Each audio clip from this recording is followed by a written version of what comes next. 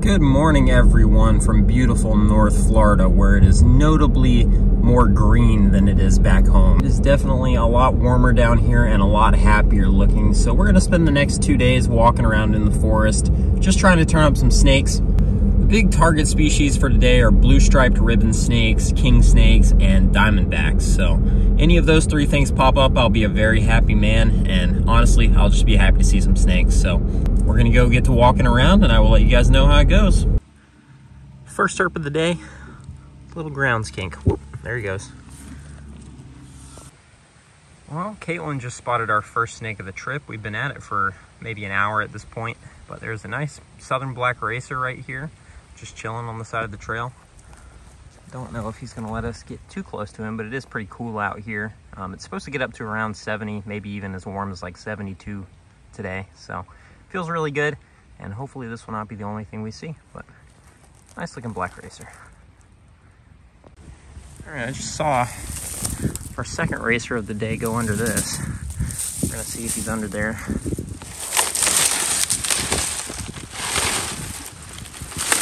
I mean, he's gotta be under this one. You see him? Did you see him?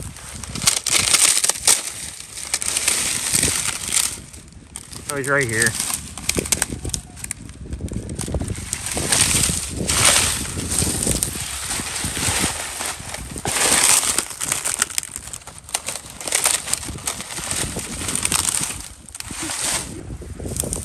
Out.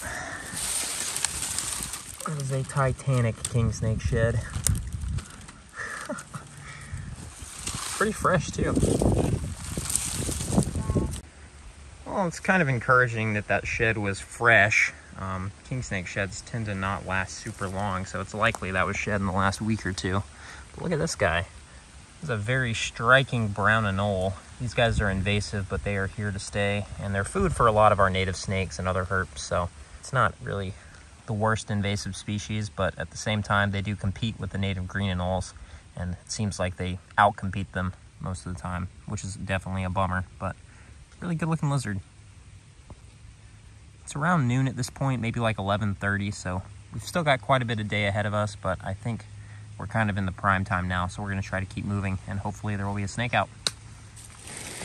Still have only seen the 2 racers so far, maybe 3.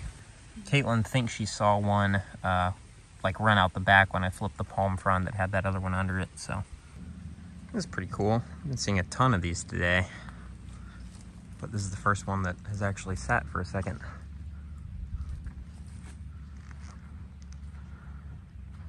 I do believe that is a monarch.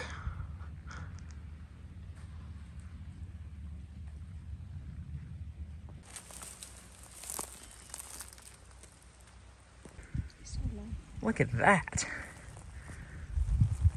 It's a beautiful gray rat snake right there. Look at him. It took long enough for us to find something that wasn't a racer. This guy's pretty big. You can see his tail back there. Stretches all around. And that is a fantastic snake though. Whoa, relax, dude. That is insane. What a good looking snake. That is stunning. What a great looking small adult gray rat snake. Crazy how different they are here than back home. That is so crazy looking. Well, that pretty much makes the day for me if we don't see anything else. He is not super cooperative, but he is very gentle. Hasn't tried to bite at all. Very nice. And literally like right beside where the rat snake was. I believe that is our 4th racer of the day. He sees me already.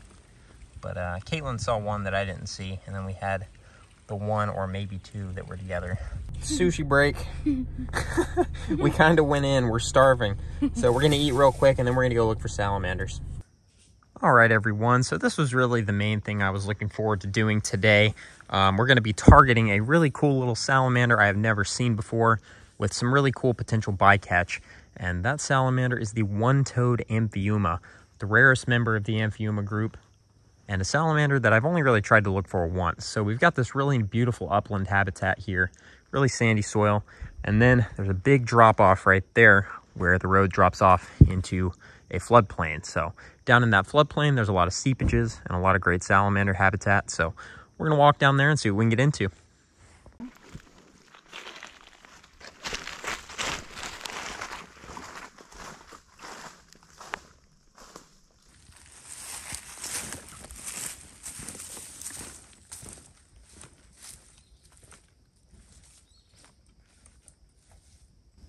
Look at this tree. It's ridiculous. So we have a slight issue in that the water we're supposed to be dip netting is non-existent because it's so dry here. But nevertheless, there is a little bit of water and there's definitely some moisture under the logs. And right here, we have our first salamander, a nice 3-lined salamander. This is something we see at home pretty often, so not a big deal, but it is the first thing we have seen out here, so I figured I would show it. These guys are probably going to be pretty common here if we can get into some habitat that isn't dry or destroyed by hogs. But yeah, this evening might end up kind of being a bust unless we can find some habitat, because this place is pretty torn up and it's dry. Next log over, and another 3-line. And here's our next species for the day. This is a coastal plains dwarf salamander. And this is actually a dwarf salamander we have not seen a lot of on the channel. They're very small, just like the Hillis's and Chamberlain's dwarf salamanders we've seen recently. But they are restricted to the lower coastal plain. They might get into South Carolina and stuff too. I'm not sure exactly what their range is, but really we tend to see these guys in South Georgia and Florida. But I don't think I've ever shown one on the channel, and if I have, it has only been a couple, so kind of cool. They're not nearly as colorful as our dwarf salamanders in Georgia, but still really neat little Eurycia. This one's a male. You can see his cirri. Very nice. We'll put him back. We've actually found a little bit of water here, so I'm gonna flip these logs and check the muck underneath them really good, and hopefully we'll turn up our target. All right, here's our second salamander in this tiny little wet area. This is I believe these are central newts here. I don't think we're far enough east for peninsula newts, but very dull compared to our eastern newts that we get in Georgia. Still a really cool looking and unique salamander, but it seems like the salamanders are pretty confined to these moist areas, and I can't tell if this guy's just in like a weird in-between transitional stage between an eft and an aquatic adult, but he does look really weird, potentially even a little bit skinny. But flipping in these wet areas has produced a few salamanders so far, so we're going to stick with it a bit, I think, and hopefully we'll turn something up. Here's another little dwarf salamander. This guy's got a complete tail.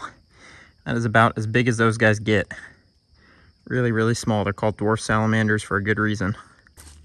And here's yet another species. This is Desmognathus apalachicola, the Apalachicola dusky salamander. Pretty nondescript, but they are a different desmog than the ones we find closer to home, which are conanti. But these guys were pretty common at this spot the first time I came, and this is the first one we've seen. If that's any indication of just how dry it is, this is about the most water we've seen coming out of one of these seepage areas yet, so I'm just gonna let him go back under his log. And here's a bigger Apalachicola. That's about a full-grown adult. Nice little stripe on the eye, but beyond that, pretty nondescript. All right, well, I wouldn't call that a failure, but it definitely was not what I was hoping it would be, mostly due to the poor condition of the site from the hogs and the fact that it's just super dry. But yeah, I think we're gonna start making our way back to the hotel. We might get out and hike around if we see some nice looking habitat. And it is fairly warm right now, so there could be some snakes on the road. But yeah, not really a cleanup day, but it's definitely better than the last couple outings that we've had in Georgia, which haven't even made it to YouTube because they've been that bad. So I will definitely take it. That gray rat was definitely the highlight, but tomorrow is gonna be just as nice, maybe even a little bit warmer. So we're gonna get up in the morning, flip a little bit of tin, and maybe try to dip net some areas. Ooh, that's an osprey. I think that's a big bird. Look at that thing. Pretty sure that was an osprey. Could have been a vulture. I didn't get a great look at it, but yeah. I will let you guys know if we see anything else today, and if not, I will see y'all in the morning. All right, so it's super dry out here, and I already flipped this so I know what's under it, but check this out. That is a two-toed Amphiuma. Thank you everyone for watching. I just wanted to take a minute to remind you guys that I am teaming up with the Orianne Society this year to raise some money for conservation of the eastern indigo snake and a lot of the other iconic species that they work with. We are hosting a raffle in which there are a lot of really cool prizes, including prints of my photography and a field herping trip with myself to look for eastern indigo snakes and get hands-on experience with doing research with these animals. If this is the sort of thing that interests you, tickets are $10 each, and there are bundles available on the website that I will be linking in the description. So check it out, take a look at all the prizes, and I will see you guys in the next episode.